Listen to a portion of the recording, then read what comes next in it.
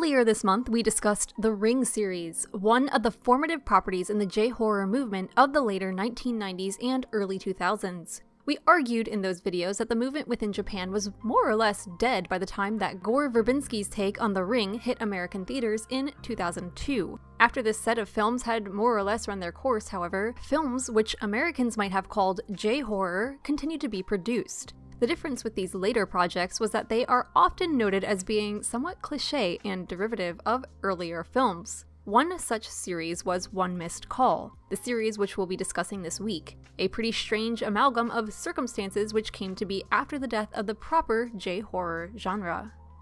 The One Missed Call films, released in 2003, 2005, and 2006, were based upon a trio of novels by Yasushi Akimoto. For more information on this multi-talented man, who's done everything from founding pop groups to producing television series and penning novels, check out our video on Grauen no Torikago, where we delved further into Akimoto's background. The first film is noted for having premiered before the novel was released, meaning Akimoto may have actually adapted his work from the film.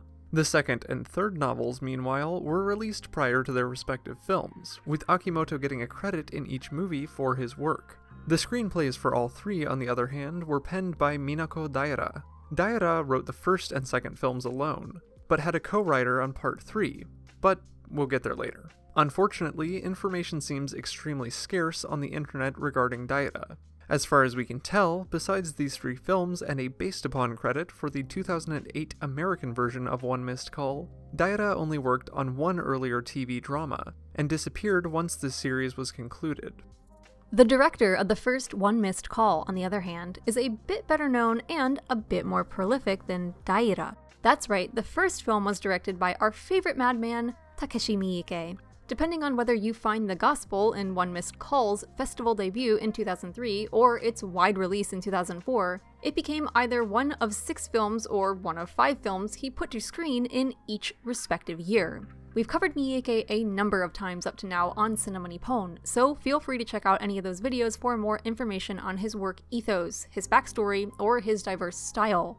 Unfortunately, One Missed Call was quickly and readily panned by a number of critics as being more sanitized and paint-by-numbers compared with what was expected of Miike's signature wild style. We would argue that there are still glimmers of Miike's madness throughout this somewhat mundane project, but we'll get there.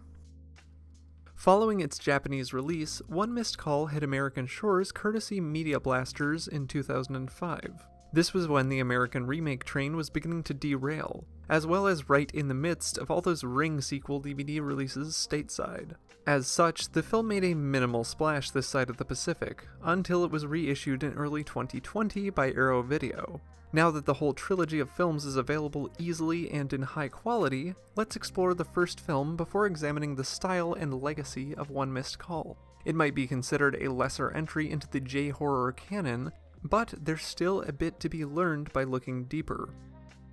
One Missed Call begins with a high school girl, Yoko, receiving a voicemail from herself dated 2 days in the future. After a couple days of fear, the indiscernible audio in that voicemail comes to be as Yoko dies on the date and time of the call she received. Her boyfriend, Kenji, follows up in much the same fashion. We then arrive at Yumi, Yoko's friend and Kenji's by-proxy, who seeks to investigate these deaths. Yumi, during her journey, runs into Detective Hiroshi Yamashita, whose own sister was a victim of the same phenomenon. The film further spirals with another friend of Yumi dying, then Yumi getting the voicemail herself. As Yumi and Detective Yamashita find, it turns out this is all related to a young girl named Mimiko Mizunuma, who died of an asthma attack thanks to a neglectful mother. Yumi, having been abused by her own mother, sees her own struggle in Mimiko's story and feels sympathy for the child.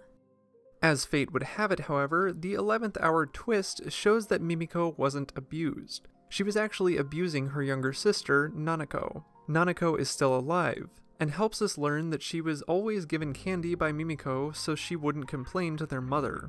Mimiko did have asthma attacks whenever she would hurt Nanako, which helped to distract from her abuse of her younger sister. Once their mother learned the truth, she rushed Nanako to the hospital, leaving Mimiko to die of an attack alone at home. The film ends with Yumi and Detective Yamashita implied to be taking on the roles of Mimiko and Nanako, the abuser and the abused. almost as though they have become possessed, or else they've simply fallen into the pre-existing roles established by the two young girls.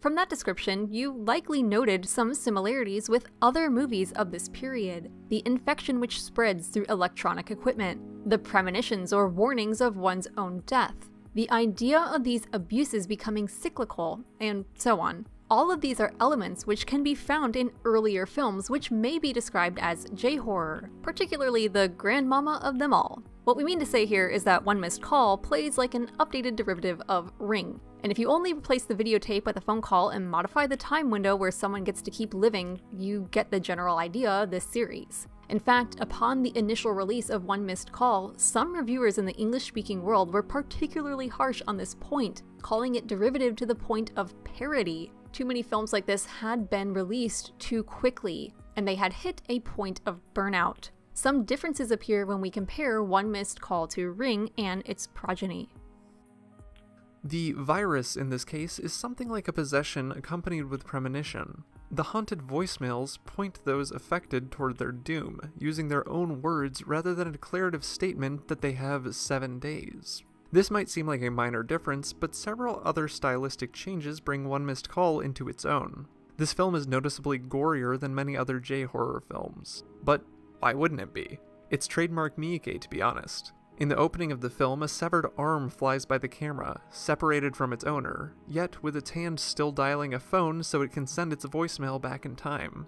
This type of cartoonish violence populates the film, giving it a unique baseline compared with Ring. What's more, One Missed Call possesses more social settings than the Ring series. It takes place in cafes, in schools, and during the daytime. Here, the horror isn't that Mimiko might be following our characters throughout the entire proceedings. We know when they'll die and what it will sound like, meaning that the intervening days are spent in existential dread, with our characters being dead people walking.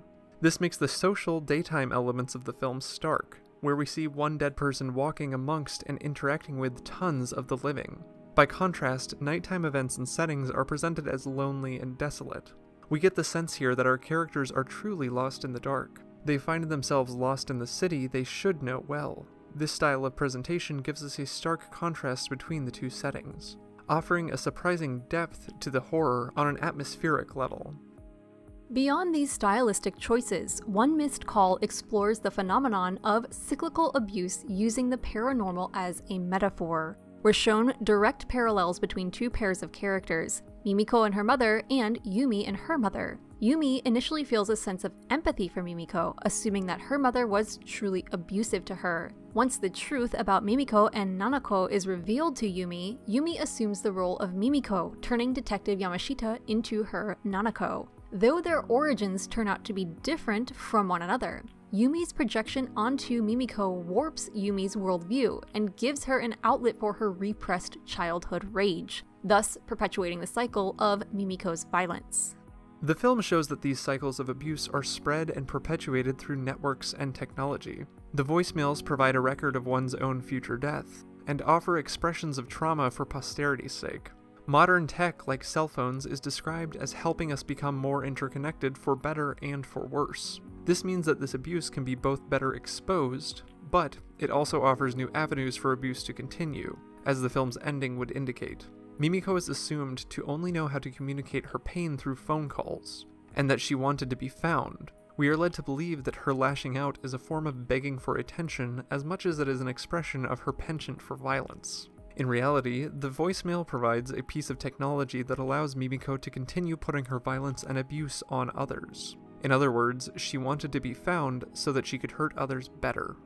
This doesn't end with modern networked technology either. Namely, we see how the camcorder recording of Mimiko attacking Nanako as a child is facilitated by this technology. Through this record, we learn the truth about Mimiko's past, removing all ambiguity that Yumi and the audience may have seen in her tragic backstory. In other words, this recording is an echo of trauma. It's not the actual event, but its existence both offers an objective record and a means of inspiring further pain. In the same way, Nanako's stuffed animal, Mr. Bear, plays a similar role, though not in as direct a manner. His music box plays the same song as the ringtone one hears when receiving a warning about their impending doom. This signifies once more how technology details these cycles of abuse, offering a motif to connect Nanako's trauma with that about to be visited upon new victims of Mimiko's wrath. Beyond these observations on the film's theme and style, there's one last notable element to discuss before we move on to the second film in the trilogy, that being the legacy of One Missed Call. The whole trilogy was initially mostly overlooked, with each entry picked up by Media Blasters for their Tokyo Shock label in 2005, 6, and 9. For the most part, the original trilogy was mainly known among those already invested in J-horror, until 2020, when Arrow Video re-released the series with a boatload of extras on Blu-ray. Rather than being truly lambasted for being subpar or outright bad, One Missed Call was simply ignored up to that point.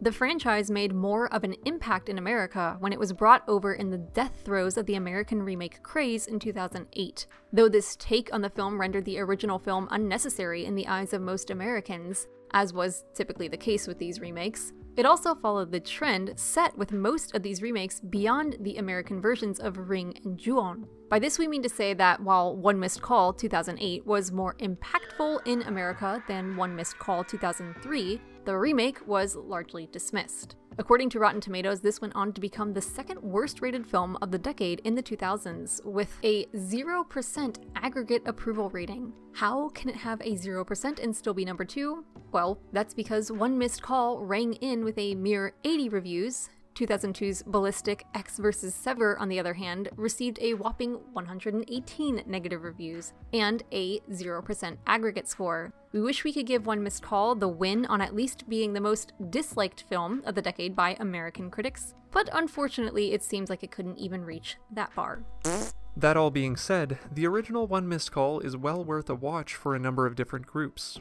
J-horror fans who may have missed it due to its later release, Miike fans who wrote it off as one of his unfortunately more mainstream efforts, those charting the history and movements within Japanese horror, or those interested in what American studios mined out of Japan for their own profit in the 2000s. Be sure to let us know in the comments below what your thoughts are on One Missed Call, and check back next time when we'll be discussing its follow-up, One Missed Call 2.